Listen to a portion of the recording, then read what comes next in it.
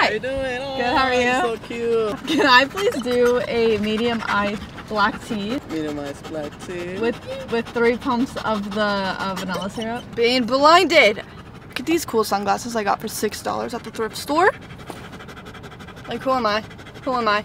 I got these ones for $6 and I picked up these ones for $6. We're rocking now. Oh gosh, which ones do you guys like more? These ones or these ones? Whoa, let me know. Thank you. What kind of tea was this? Black? Oh, that looks like green tea. It does, doesn't it? Thank you so much. I'm sorry about that. No, sorry. Thank you. Have a good one. All right, thank the heavens the mic is working. We are what we're doing Woman, pull yourself together. is we're getting relaxed. I'm taking my shoes off. We are currently at Papago Park with a beautiful sunset. I would show you, but unscrewing this camera and screwing it back onto the tripod that it's on is too much work, so I'm so sorry. But we are getting comfortable. I posted on my Instagram story a little over a month ago for questions that you guys want me to answer. So I'm gonna be answering those questions today, right now. So grab snacks. I wish I would have gotten snacks for myself because I'm actually starving. I had some potatoes 5 hours ago. I was gonna go to the convenience store and pick up some snacks, but I didn't have time. The sunset's going down. It's just, it took a while to even get here. We also just got back from the park. Oh my gosh, I'm so sorry, Daisy. Need some water. Dace ran his heart out.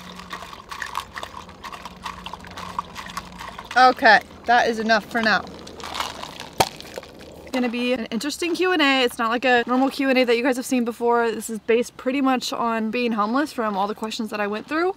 We're gonna try to answer as many as possible. All the questions, it's like there's a lot. So let's get into it.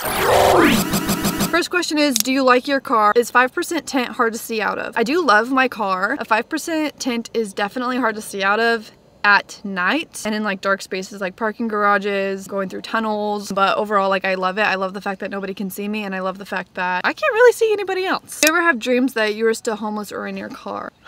I don't have dreams of me sleeping in my car, but I do have dreams that are still like based around being homeless and dealing with a lot of the things that I had to deal with and go through at the time. So yes I do. Do you ever get scared of being alone? Not really, no. How are you feeling about the new year ahead? Every year is a new beginning to something. As much as I'm excited for it, I'm also nervous for it just because I don't know what it has in store, as none of us never know what the upcoming years have in store for us. But overall, like, I'm super excited. I know that there's always new opportunities coming, and I have a lot of new opportunities already for me right now, and I'm just super excited. It's a good sense of anxiousness or like nervousness. It's a good feeling, not a bad feeling. I'm super stoked about the upcoming year. Do you have any close family? This has been a question that everybody's been wanting to know. I've never spoke about it, mostly just because the relationship with my mom. So I have a mom and I have a brother, and the relationship with my mom has been very rocky ever since I can remember. Just a lot of things happen within people's families and whatnot.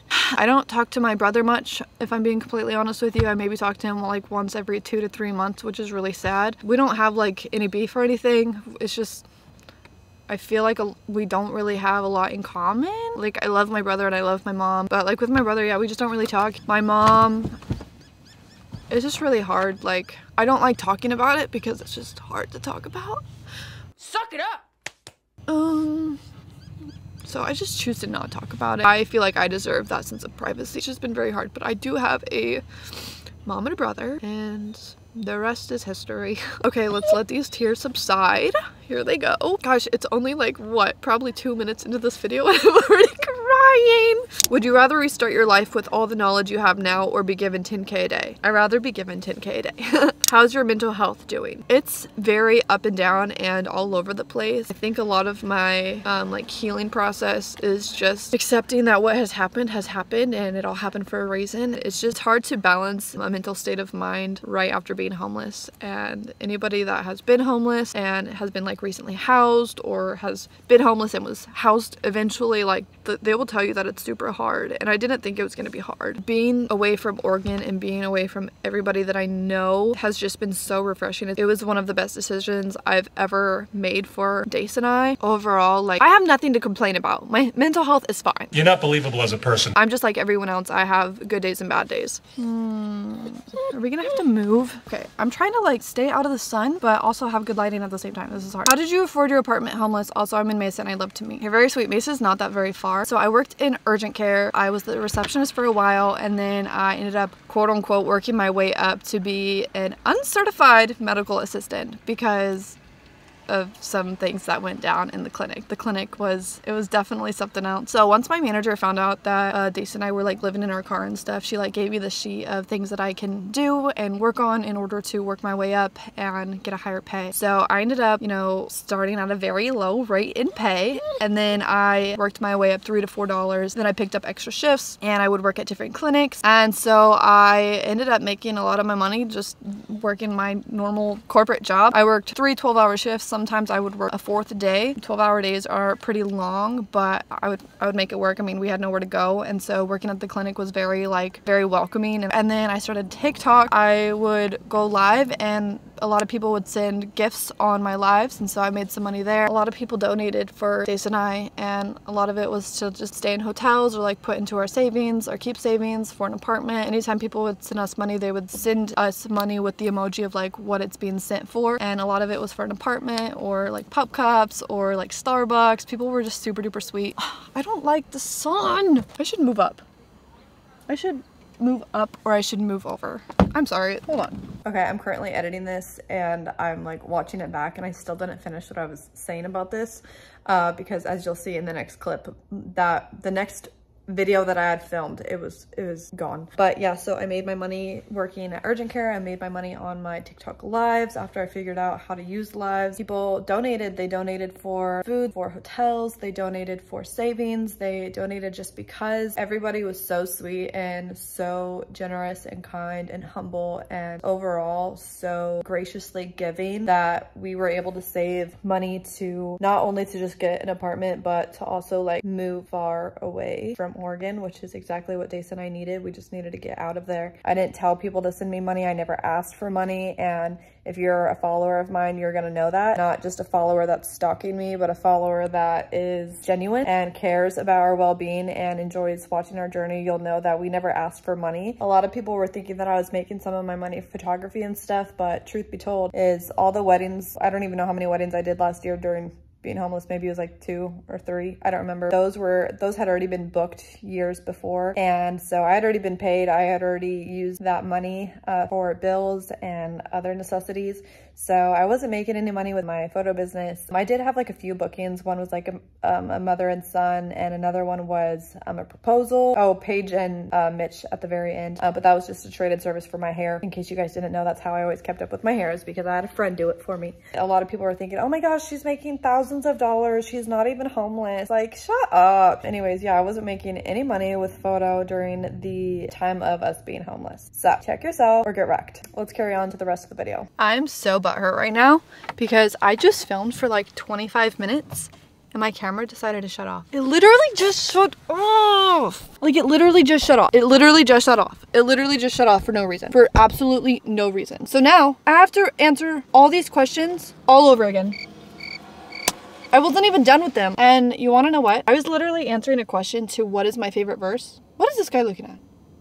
Oh my gosh, whatever. We're just gonna have to get right back into it. Oh my gosh. I was answering a question and the question was, what is your favorite verse? And I was answering it with Proverbs chapter 3, verse 5 through 6. Lean not on your own understanding, because you may not understand why things had to happen the way they happened. That was literally my answer. And then my camera shut off. Are you kidding me? Are you actually kidding me? Okay, it's getting dark, so I need to finish these. I need to do these questions. Oh my gosh. Matt and Ash just wanted to say that I'm so proud of you. Stay true. Thank you so much. How was your first night in the car? I can't believe I have to read all these questions all over again. Oh my gosh. The first night in my car, I actually recorded it on my other vlog camera that is actually trash. I don't know if I recorded the night of or the morning of, but it wasn't the worst thing. It was very uncomfortable. I remember waking up super duper tired because I did not get a well rested night's sleep. Let me know if you guys want to see that. It's very gross. It's very cringy. I slept with my makeup on. Ew, I just thinking about it. I watched it for the first time maybe like a month and a half ago because I found it on one of my old SD cards. And I was like, I wonder what's on here. And then I looked and it was that. And I'm like, oh, so gross. Started sleeping with a pillow, and then I realized it's just so uncomfortable sleeping with a pillow and I don't know why. So I ended up, look at that, sit down there. You're so cute. So I ended up getting rid of the pillow and I stopped sleeping with the pillow for the remainder of our homeless journey. Let me tell you, it's affected me up until now to where I don't even sleep with the pillow anymore half the time. I mean, it wasn't the worst thing in the world, but I was definitely tired. Can I pay your bills? Absolutely. You know where to find my Cash App. How is your mental health now? How being homeless accrued on your health? If you ask anybody that was once homeless and how like their first few months were being housed, it's very difficult. And I know every story is different. I know everybody's experiences are different. Everybody's situation is different. It's been tough, and I think it's just because I'm alone with my thoughts and I'm by myself and I'm not going to work every day because I'm fortunate enough to work from home, which we'll get into that too. I just think about everything that Dace and I had to go through. It's been super hard just trying to comprehend everything, adjust everything, process everything. It's just surreal to know that this is my story and this is my testimony. There's a reason why I haven't made a video of like how we've adjusted, because I don't know. Do you work? Yes, I work from home. There's another question in here that I'm just going to answer it with this is, does Dace have separation anxiety? So when Dace was little, he used to have separation anxiety. He slowly got out of it. After being homeless, fortunate enough by the grace of God to have the opportunity to work from home, I think there's many reasons that opportunity was brought upon me, just because Dace had separation anxiety, and coming from being homeless, living in our car, being together 24/7 every single second of the day, I think that would have been really hard for Dace, for him to see me leave every single day to a 9 to 5. I think that really would have triggered his separation anxiety. I'm really glad that I'm able to work from home and I'm able to spend every single day with Dace still. And he's super needy. I don't think you guys understand. You guys see in my videos, he's very clingy. He's always on me. I've always got to be talking to him. Like, he's just very needy. I love him so much, and I'm super happy and I'm super thankful and grateful to still be able to spend every single day with him and wake up with him and whatnot. So how is Dace adjusting to his new home and space? I think he loves it. However, I think he loved it more when we would wake up going to the park and staying at the park all day, and you know, he'd go to work with me at the clinic and we were always like going somewhere. He's adjusting fine. I think he really enjoys being in an apartment and being somewhere comfy to sleep instead of the back seat, sleeping on his back with his legs up in the air. But I do think he probably wishes, you know, he could be out at the park all day every day still. How do you stay positive during hard times? I know this is a very vague answer and a lot of people are not going to believe it, but I solely rely on Jesus. You hear those birds? That's how I've kept my hope and my faith, my positivity, because I'm literally only living for Jesus. I'm only living for Jesus. I'm only loving one another because of Jesus. I'm only forgiving people because of Jesus. I am only here because of Jesus. I only have eternity life because of Jesus. There's so many things that it's all just because of Jesus and because of this one man that died on the cross for us. Why be sad? I know that's super like cliche to say, because like I get sad sometimes, and in those times I'm like, there's no reason to be sad. Like, you're okay. But how I stay positive is just knowing that God has a plan for me and he knows the desires of my heart, and I just have to pray, believe, and receive. And that is Mark chapter 11 verse 20 through 24, I believe. That's just how I stay positive. Like, there's so much to like be grateful for. Like, look at this sunset.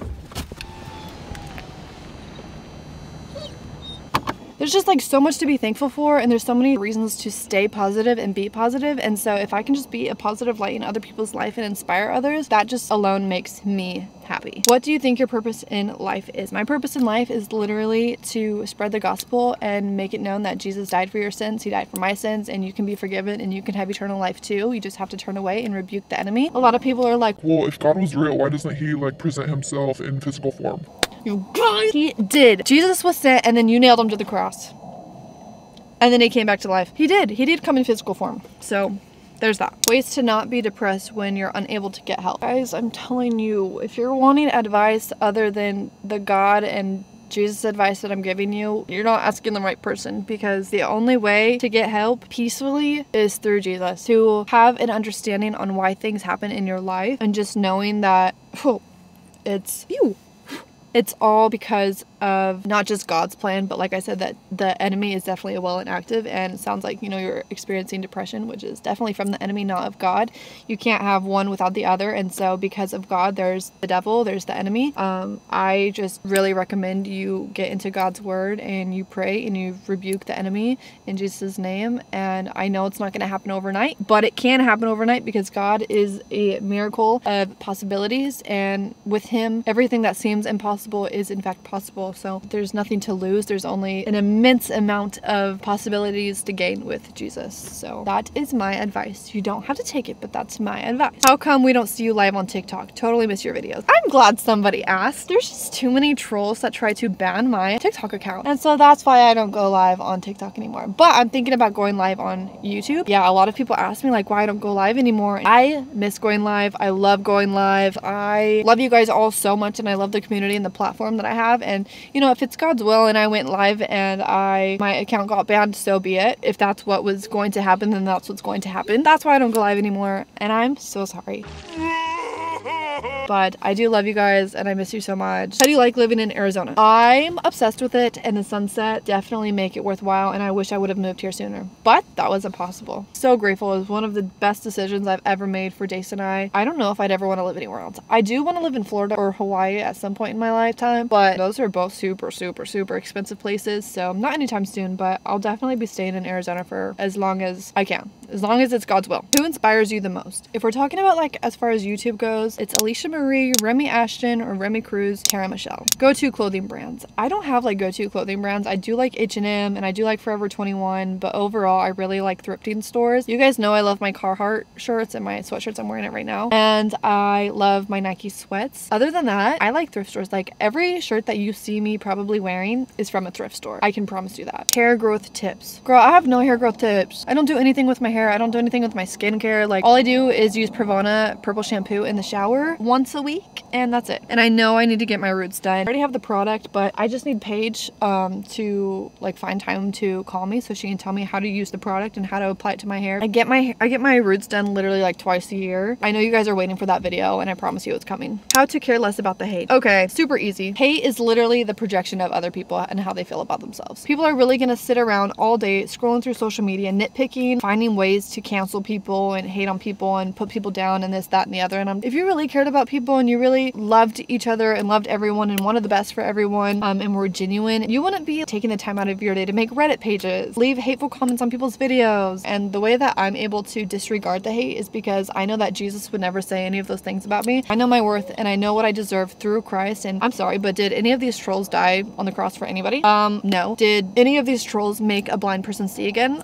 I don't think so. The way I'm able to deal with the hate is through Jesus, because I know who Jesus says I am, and Jesus is of love and the enemy is of hate, and I rebuke the enemy, so I'm rebuking the hate. None of what these people are saying about me is true, so as long as you know your truth and you know your worth, then you should be fine. I know it's easier said than done, but like I think it also takes an amount of love for yourself in order to know like what they're saying about me isn't true. I love who I am. I love who God has created me to be. That's what I also want people to see when they see me or they meet me or they talk to me or watch me, like that they see Jesus in me. That's how I care less about hate, and that's how you should too, is know your worth, know what you deserve, know your truth, love yourself, and know what Jesus says about you, because anything these trolls are saying is not what Jesus would say about you. I'm pleased that these people would rather sit around and make a whole hate page on me. I'm honored that I'm a hot topic in their life and that they spend all day trying to cancel me and hate on me and trying to hurt my feelings, but like, oh, that's right. If you were to talk about yourself, nobody would listen. I forgot, sorry. Anyways, but yeah, that's just like how I deal with it, and that's how I believe you should deal with it too. It's so dark, I'm sorry. I tried getting out here sooner, and I did. What Bible verse is most meaningful to you? Proverbs chapter 3, verse 5 through 6, and it's, trust in the Lord with all your heart and lean not on your own understanding. In all your ways acknowledge him, and he will make your path straight. For an example, we were homeless and I don't really know why. And maybe I will never know why. But that's why you don't lean on your own understanding, because you never know what the true reasoning behind what you had to go through, what you've had to endure is. Do you see what I'm saying? See what I'm saying? Like if you're feeling a certain type of way, don't lean on your feelings, because your feelings will misguide you. I promise. Did you ever feel pressure to tell your... Oh, did you?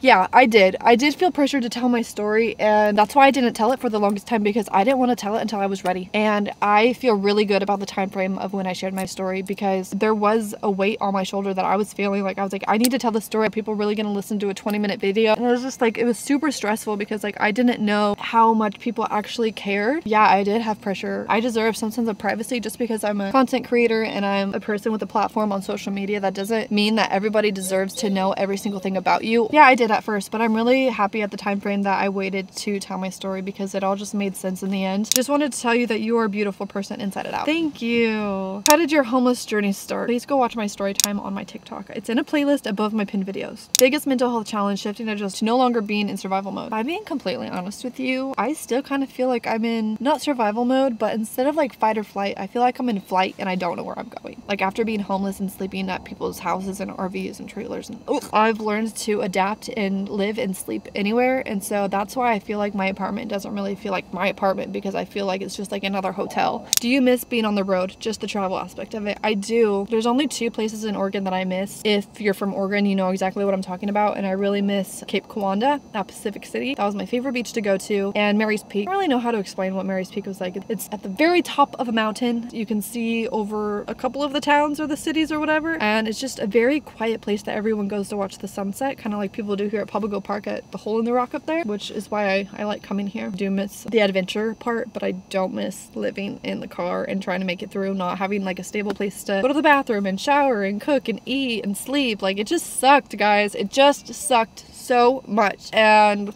I'm not gonna cry. Do you only do social media now? Yes, I do. I only do social media now. I've been wanting to, at least like with YouTube, I never ever thought that I would be anything on TikTok. When I first started my TikTok videos of like day 117, 118, I had no idea how to use TikTok. It was like a month prior, Kaylee, my best friend, she had showed me how to use the app Splice, and I'm like, oh my gosh, if I had known how to use this little video editing app sooner, I would have been documenting my life sooner. But I had no idea how people edited their videos and posted them on TikTok. And once I started using splicing, like people use CapCut and all these other things, I still had no idea how to edit within TikTok. I still barely know how to. I still edit within Splice. Yeah, I never thought I would have ever made it on TikTok or became something or somebody on TikTok. What's your next step? Boy, I do not know. I don't even know what tomorrow holds. I have plans and I have a dream board and a vision board and stuff, but like none of it is going to happen if it's not within God's will. Was it hard moving states? What was most helpful during the situation? No, I feel like I'd been on the road for so long, sleeping in hotels, like I said, in RVs and my car and other people's houses.